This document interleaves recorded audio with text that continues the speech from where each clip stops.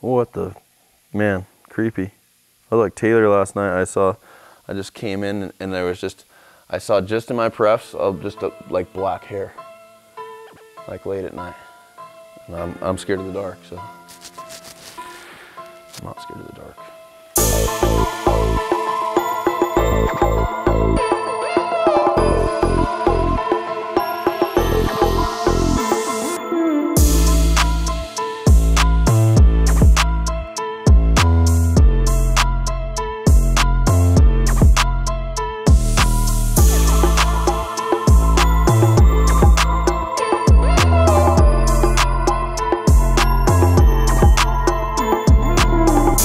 Okay, we're back. Part 3. Carrie, our stretched wheelbase stock length Bronco. Something I didn't write on here, right when I say that, is instead of modifying, so it's got Raptor glass in the front. It's a pretty clean conversion. I usually wouldn't say that about most Raptor conversion glass, but this one actually works. I think the presence is proper with this thing. We were originally gonna modify, you know, the tricky part is, since it's not a stretched Bronco, but the wheelbase is stretched, the glass, like just to have it mounted on here, it just had some kind of crude overhang, maybe, yeah. So what we want to do is, like, I kind of did the measurements as far as like the taillight being on the same plane as the tailgate, the actual like Raptor taillight, and at compression, it'll still clear. So it's not like the tire is going to clash into the taillight. But what we're going to do is work with Fiberworks, and we're going to get them some scans, and then I will sketch this thing, and we will have like a proper fender for this. And the other part that's nice is if you are building a Bronco and you want to run Raptor glass and you don't want to cut and widen and blah, blah, blah. Joey's going, oh yeah, dude, yeah, yeah, yeah. But anyways, we will have a bedside available so you can get your wheelbase, but you don't need to get the rest out of the truck. So it'll be, you know, the other thing, like proportion, dimensionally, it is going to be a very short overhang. So think about the axle at ride height or at compression. Think about a 39-inch tire. You know, it's short, right? So that's not a lot of span. So that's why, like, we're banking on a rear tire carrier for this thing, where we'll have two 39. It'll be set up for 40s, but we will have two 39s back here, kind of at an angle, set up high. We'll get into that. We've had a lot of progress since the last update, so I am going to read my list. You know, I realized that this, and I don't want to jinx it right now, but when I read this, it does something in my brain, and then it programs it, and then somehow we get through all of it, and like, I've sat and what would you call it, proof listened to the episodes? I don't know. If you send them to me, and I usually just put my earbuds in and I don't even watch them, I just like listen. Just proof. Yeah, and I'll proof the episode, and I notice that I usually hit the point, so there's something to this.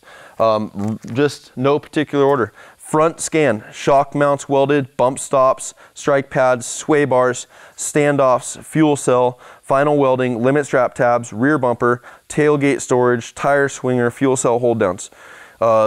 Progress, seats ordered, seats mounted, tire hold down done, fuel cell pump filter mounted, fuel cell seam saddles, seat structures, fuel fills, and pickups. So the last portion of things there is stuff that we're gonna do next. But we will kind of run through this. So last time you saw this, we had just the bare bones. We had the shock mounts tacked in. They were not welded. They were just, I think they were just prepped. So none of the like corner passes were done, the final passes.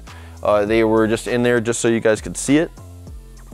All of the tube structure was root passed and prepped, but it was not welded. So those two items are complete. The only thing, like, these are tacked in proper.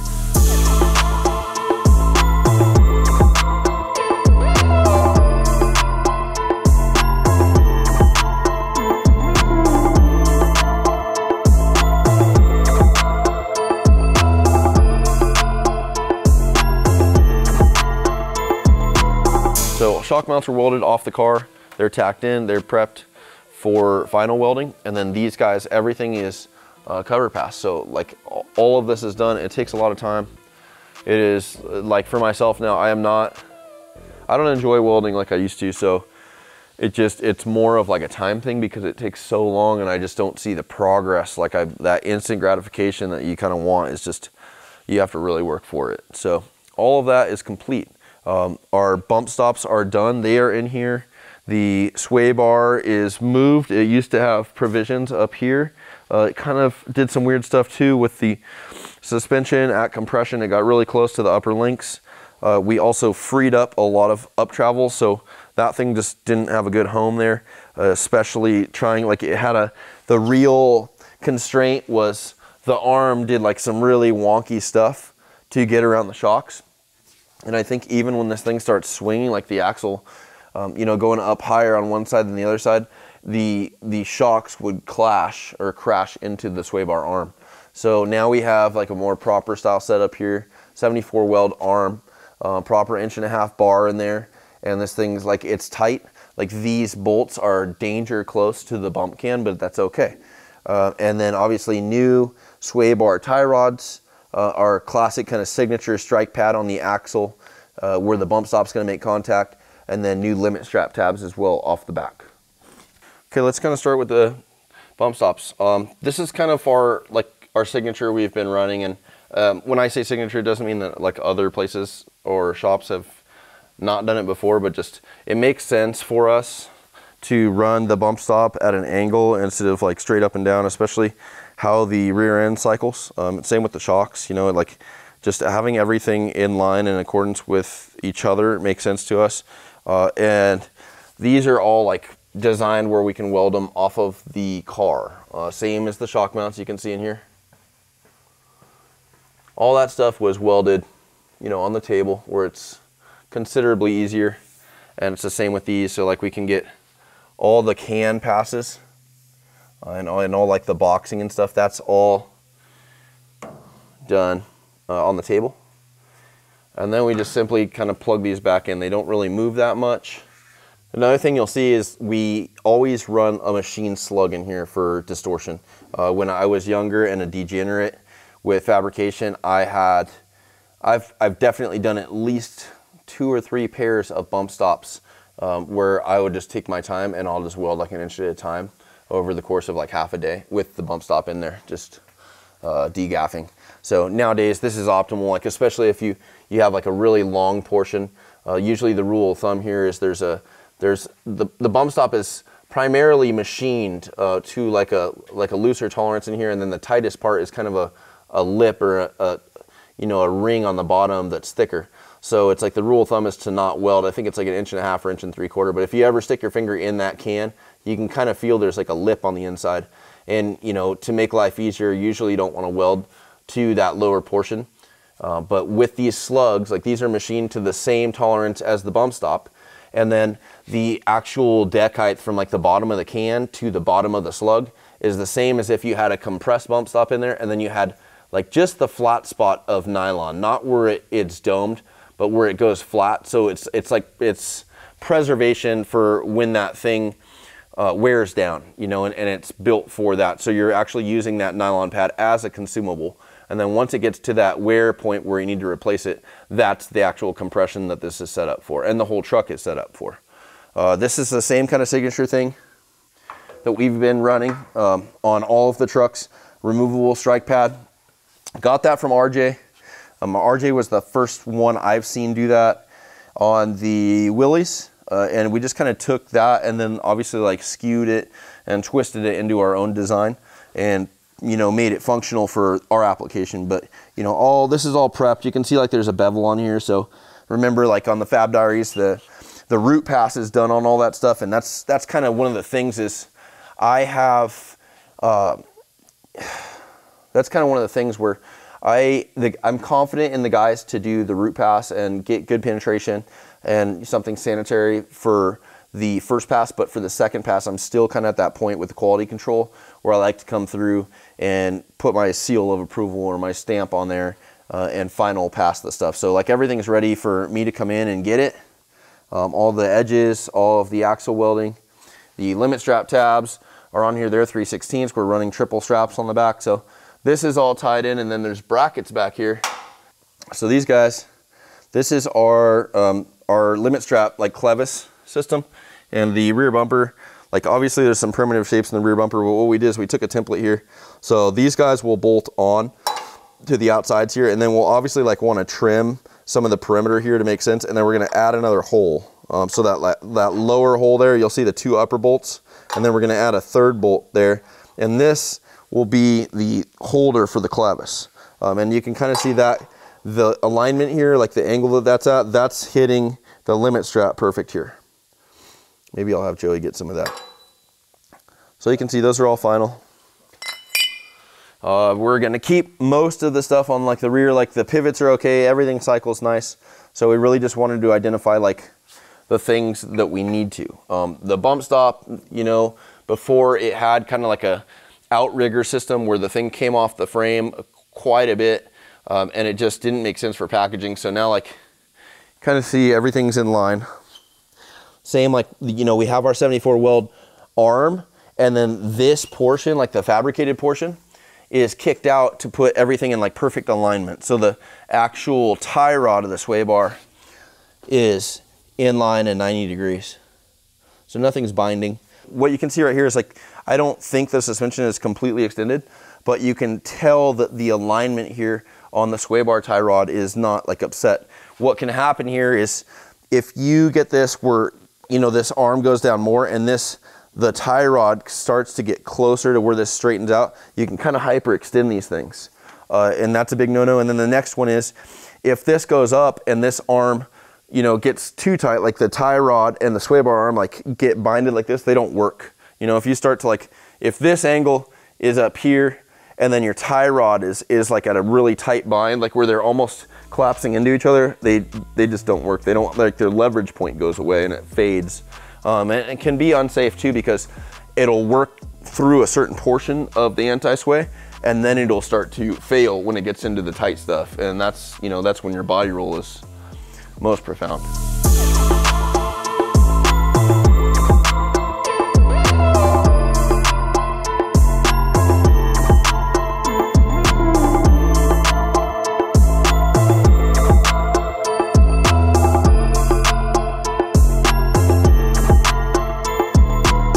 So like I said, everything has been gone through as far as the welding. You know, I had to cut some of the sheet metal out here to get 360.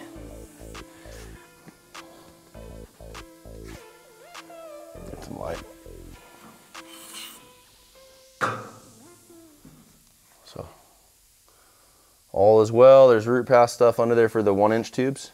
That's also stuff we didn't talk about yet, so we'll talk about that. But you can see like all our junctions here. Same with up here. So everything's pretty solid. Just trying to make sure you guys get good light in here. Hope the focus is good. But there's some really good symmetry in here too. Just kind of get a grasp on the shock mounts. Obviously like all the tube sections are welded first, but you can see they're ready to get final passed. I fucking hate how I'm talking right now. I'm just tired, just exhausted. So you can see all the shock mounts. They're kind of ready. All the like the gusseting to tie our weird B-pillar stuff in because we have about a triple B-pillar going on here. So you got a, I guess you'd have an A-pillar, a B-pillar, C-pillar, D-pillar, E-pillar. Huh. Anyways, this stuff's ready to go. And then you can kind of just see the symmetry here. We have some pretty nice additions to the rear chassis. So all of this is completely functional. Everything's there for a reason. And I think you guys can definitely tell that there's a fuel cell in there now, or at least a cell can. One thing I mentioned on there was seam saddles. That's kind of an interesting term, but what that is the can, like usually when you're building a fuel cell can or you're building around a can, you want to have the tube or the chassis structure be a support system for the like the surfaces of the can. So then if there's fuel sloshing around, or especially like hammering down upon compression, that it's not like blowing into free space and then blowing your seams out. And where the fuel cell landed, even on the sides, like, you know, it's supported in a lot of areas,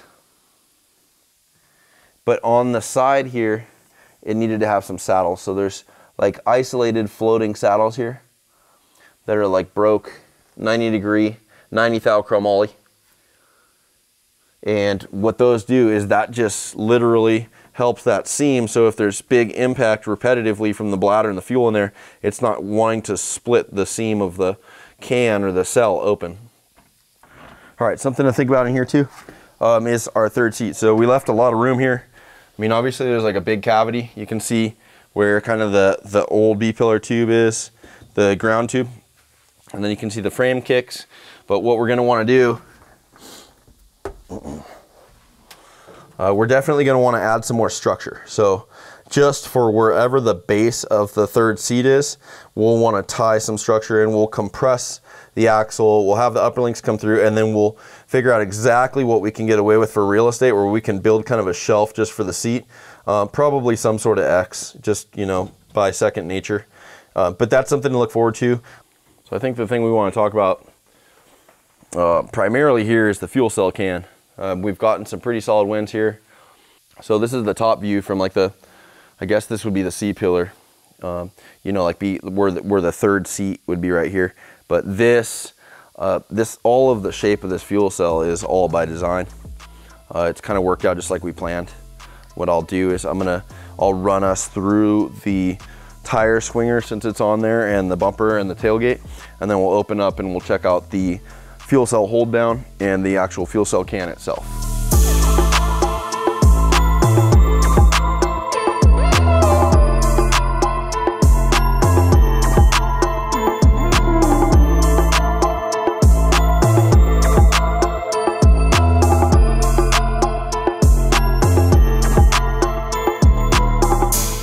Final welding, limit strap tabs, rear bumper, tailgate storage, tire swinger. Okay, so this thing.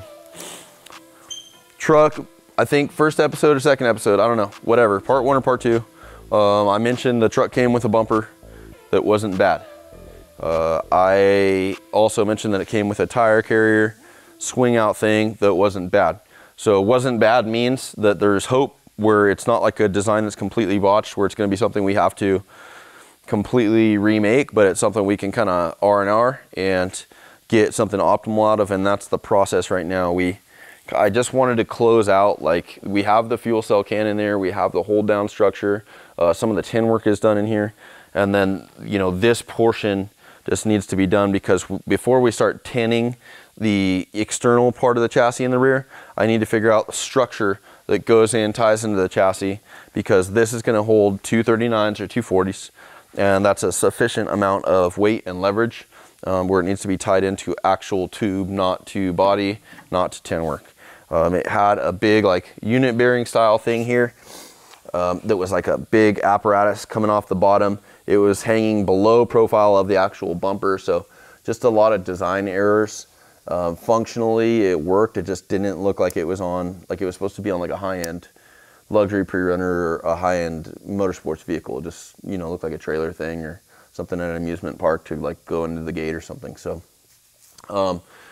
we shortened this stuff up. This also had like a giant Heim up top here, and it was just like a big the Heim on the thing. Again, functionally it worked, but just trimming the fat off it to make it like look dynamic and, you know, put good design into it is key, because we can't like build all this and then have something that looked like it did. So right now we shaved off the big apparatus here. We took this down, made threaded machined like bung inserts for this guy. So we'll run a Heim here that's really short misalignment. We will have it really close. Now it's kind of sucked in to the actual like outer perimeter of the tailgate. And then we'll have another Heim on the bottom that's in single shear that will just have a bolt going through it. And well, I guess it wouldn't be single shear. It's just like this is a floating structure and the other one's floating on the bumper. But bolt through the bottom, and then it'll be like a nice smaller boxed area. It'll have a lot less footprint, because we can get our winds like really easily right here. Like there's nothing, you know, and the Heim can just misalign. So it's just a straight shot, nice box plate in here. And it's not something like, you know, it's just like clean, trimmed, sucked to the car. Way less of a footprint.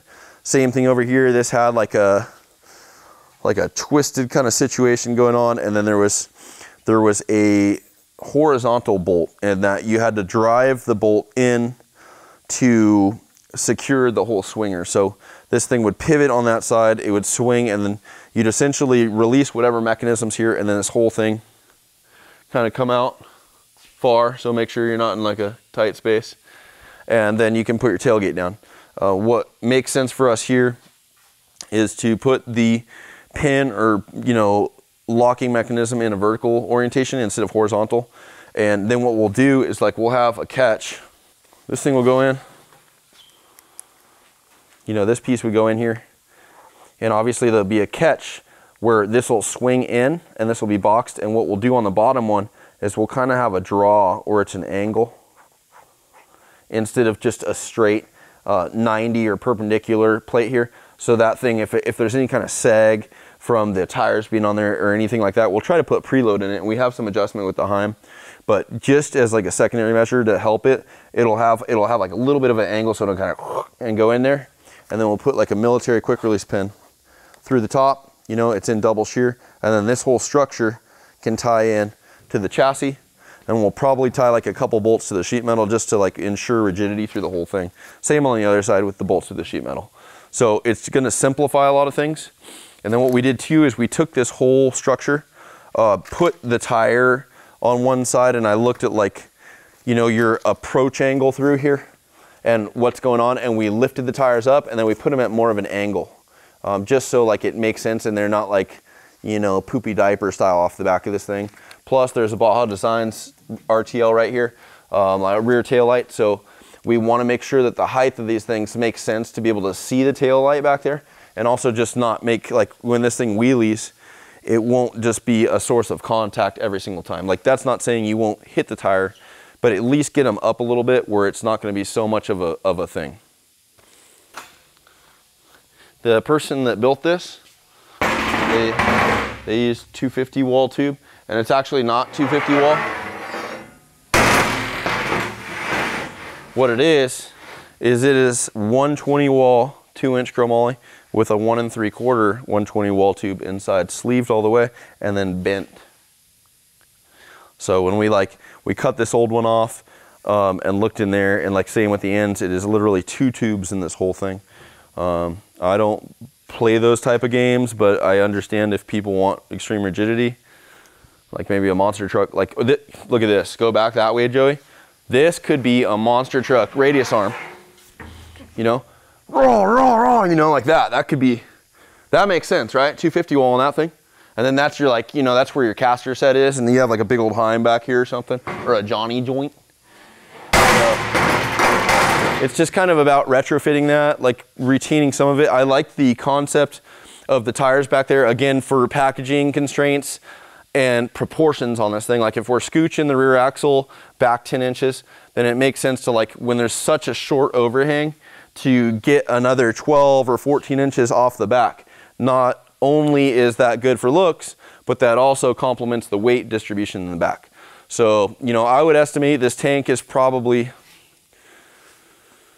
90 gallons. 90 gallons over the rear axle. And then we're gonna have storage, which we'll get into next. And then we have this big old chingaderas. It's all 3/16. And then we have the 2 39s or 40s if you wanna go to 40s later. So is it gonna be heavy? In retrospect to everything else that's off-road, not really. It'll still be lighter than most stuff. And the thing is, a lot of the weight will be balanced out by the solo beams in the front. And I mean, we're talking 1,000 horsepower, Whipple charged LS. So we're gonna be fine on putting powder to the ground. Easy as it is, or is there like fuckery attached to it? I feel like it's fuckery. Oh no, okay. Man, someone grabbed that with vice grips or something, and that would ruin you if you grabbed that wrong. Little 22. Okay, so we talked about, you're probably just looking at that, right? Yeah, well, do we want to talk about that, or should we just, let's stick to the tailgate right now. So just because we started unpacking it from the rear, what we want to do here is, Steve down at Vildostra and his buddy Victor, they came up with like just a bolt-on, like a hinged rear window. So what that lets us do is we're gonna gut this whole thing. There won't need to be a mechanism in here. A lot of this, we'll leave the outside perimeters. And then what's gonna go on is, like, if you kind of look at this, go right here, Joe, and then like I want to show you guys the void in between like the hold downs here and this. So all of this will build out, right? So we'll empty all this portion out. All of this it'll go in, it'll get boxed, and then we'll actually draw out and build more to where when you close this, it's right there and it's tight. Now what happens is when you put this down, this turns into a full tool containment area. And I guess you could call it a storage containment area, but you could have, you know, this can open in different compartments, and this is kind of just like spitballing, speaking out loud here. But obviously like basics, right? Like recovery stuff. Any kind of tool bags, tow straps, any soft goods. You can kind of have itemized compartments, maybe 3 compartments, but this would be elevated. And then you open that thing up and everything is in here. You could even do it like foam style, like a gun case or something, where it's all kind of shaped pertaining to what you're putting in there. You could even do that same thing and have like, you could have it all tits where you could have like an alternator, you could have a power steering pump, you know, you could have a starter, like you could have all of your accessories all foamed, all sick, like, whoa, sick, you know. That's the concept here. So leaving, you know, like leaving this where there's room, that was all original intention. And then I've gone in and kind of just cleaned some of this up with sheet metal just to get a kind of a final presentation on what this is going to look back here. You can see on each side there's like provisions that I just roughed in where this is like a USB and an inverter, and then on that side would be like air pickup and maybe like a terminal or something. And what we'll have is like Frenched in areas or like sunk in areas that have sources there, like power sources and air sources. So when you open this, you're kind of like turnkey. This stuff can probably be thicker, like maybe 1/8 inch aluminum top lids. So if you're in here, you can like open one up, grab something, and then like, you know, kind of do it modular where if you needed to work out of this, you can take, you know, stuff out of here and then operate like a table on this, you know, plug power in here, charge your phone right here, run an air cord, you know, wherever you need to, like just have this as like a service area. That's like the kind of dialed thing we want. This is going to be like a dedicated Mexico truck. So it'll come over here to do like exhibition style stuff, probably a lot of the Terra events, and then anything that we really want essentially, or any of the cruises. But really this will be like a Nora vehicle, a Cabo vehicle, just built for fucking in Mexico. So we can move on to the fuel cell.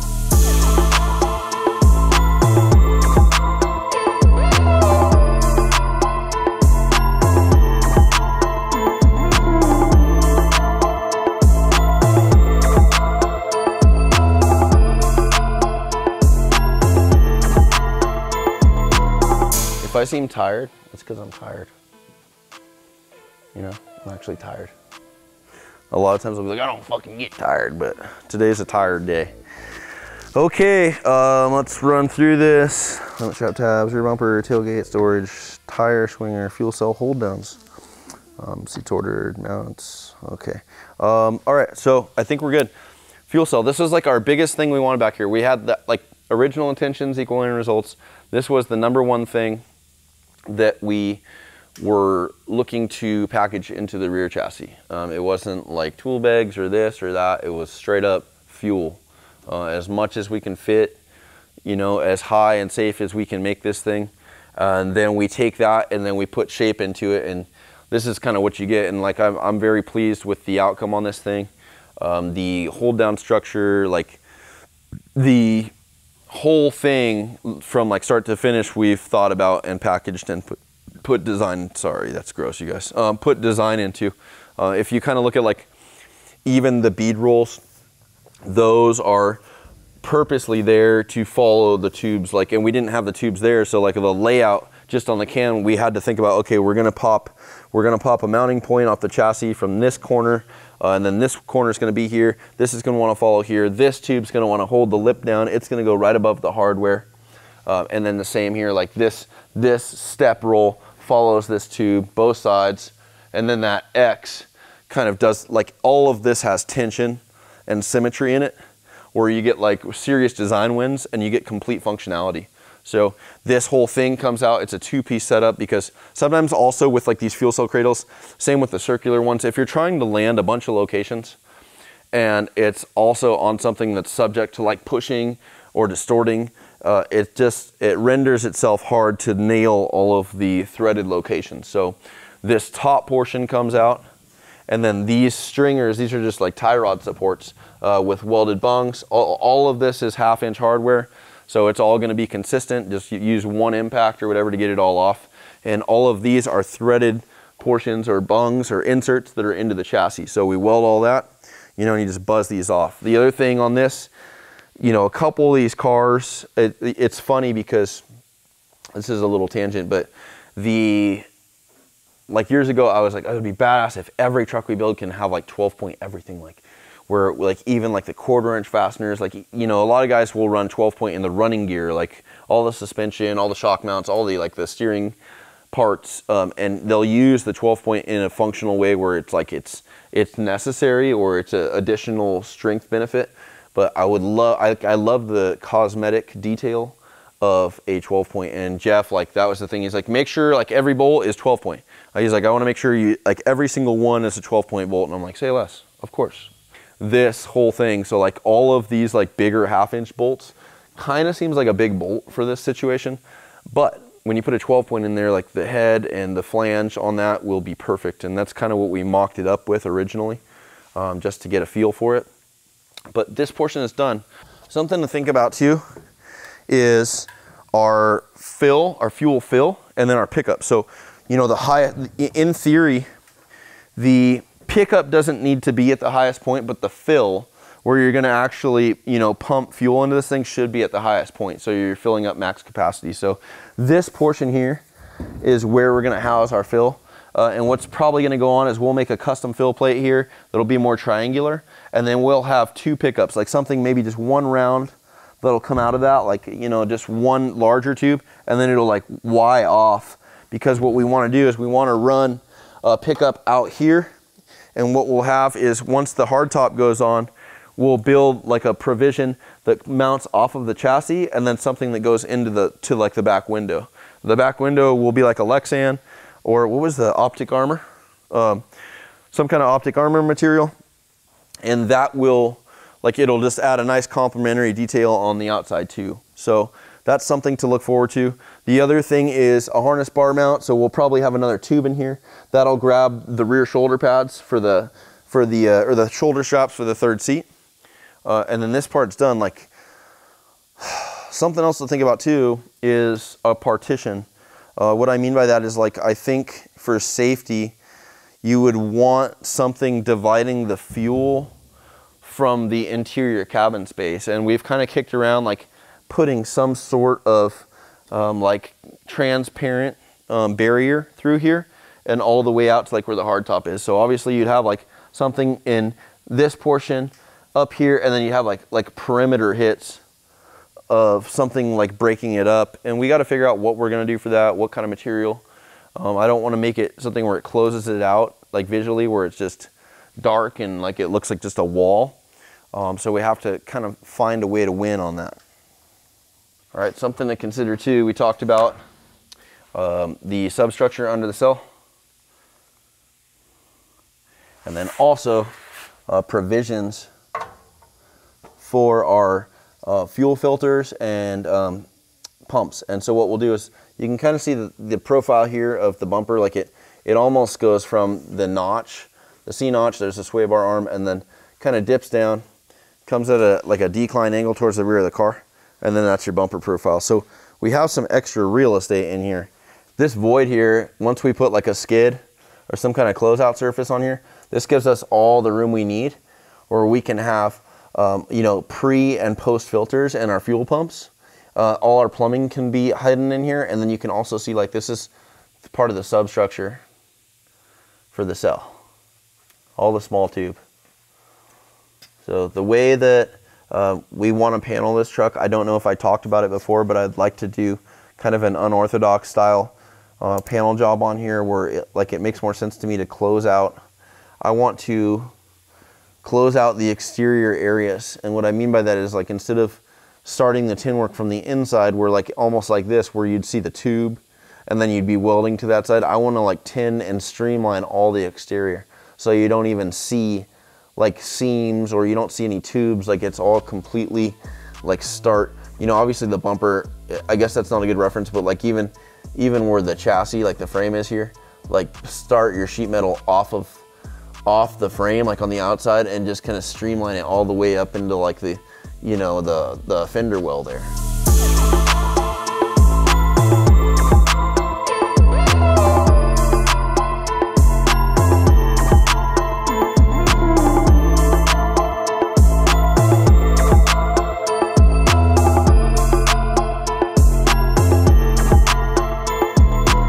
So I did mention the front scan last time. We kind of had to figure out like how much up travel we actually want to get, because the biggest thing with these frames is that, you know, the driver's side diff wants to compress way more than the frame allows it, and the up travel is limited by that first, and then the actual joints, the drivetrain in there being limited, you know. So like with Jason, we kind of had to go back and forth and figure out like how much of that frame do we actually want to remove, and where does it get to a point where we're removing so much frame that there's only like an inch left and then I'm building structure on top of it. And we're kind of at that point. So we're gonna opt to have the thing bump as extreme as it can in the front, and then we'll make extra provisions like to supplement structure into the chassis. And then same, the cross member, all that whole thing from Jason's gonna come kind of like the F800, but it's going to come as like a sub-assembly. So pivots, rack mount, swingers, all of that will be all in one part, and then we'll kind of just plug it into the frame and it's done. Stuff to anticipate for next update. The spare tire swinger hold down thing, that complete. The seat structure in there, seats mounted, complete. The fuel fills pickup, that complete. This thing, probably, I don't know if we'll tap into this thing right off the bat. I think we might want to just make gains through this other stuff that's really prominent, and then if we want to detail this thing out later, maybe do that. Something else too is the sheet metal. I want to really close out the back of this truck. It's not too far to close it out, and then we get to move into the front. And then obviously like this dash is going to be a thing too. So we're going to build a full custom dash. I'm thinking it's going to be like 2 pods. Jeff's pretty adamant on where he wants his controls, so we'll have him sit in the car and tailor that to him again and fit him just like a suit. And then, you know, individual pods with like a big drop down in the middle, I think, where there's like a void. I'd love to see that. So 3 seats, that whole deal.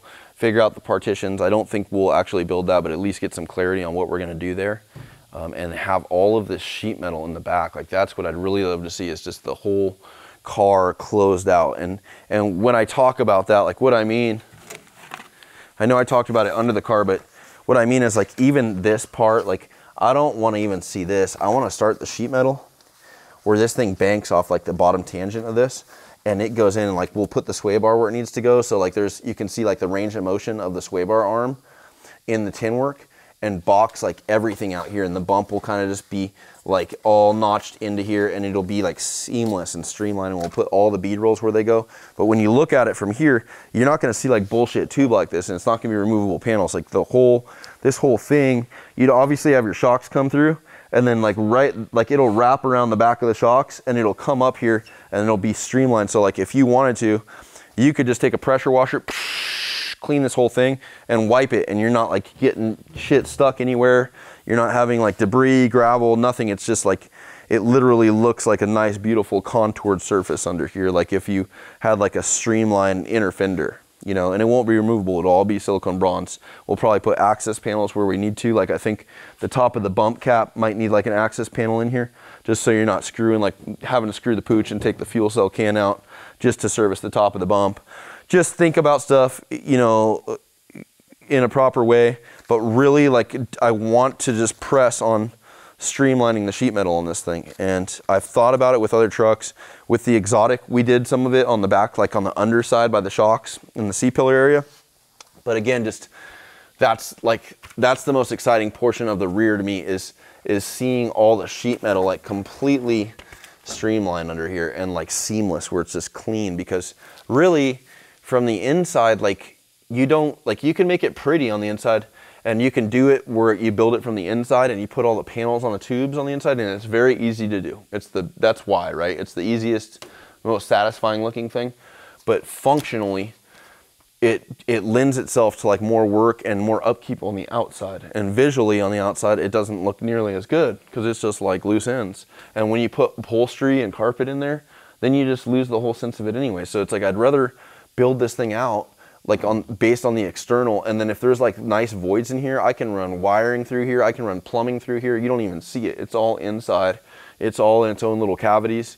And then wherever you need to make a couple like fill panels, you just make those profound on the inside for upholstery or for whatever makes sense. Okay, that is part 3 on Carrie. Follow Juicy Motorsports if you don't. That's Jeff. He's a client of mine. He's extremely supportive. I support him the best I can. A lot of these guys have a vision. A lot of trust is put into us to executing the vision, or just taking something that's a rough thought and fine-tuning and molding that thing into what they are. We've had some pretty good results. So this is going to be another exciting one. I'm stoked to see where this thing goes and how it works, because I believe in this thing, and especially like riding in BJ's Loki. If we have something with twice the power and more travel and 4-wheel drive, I think we're gonna get really good results. So stay tuned, like, comment, subscribe.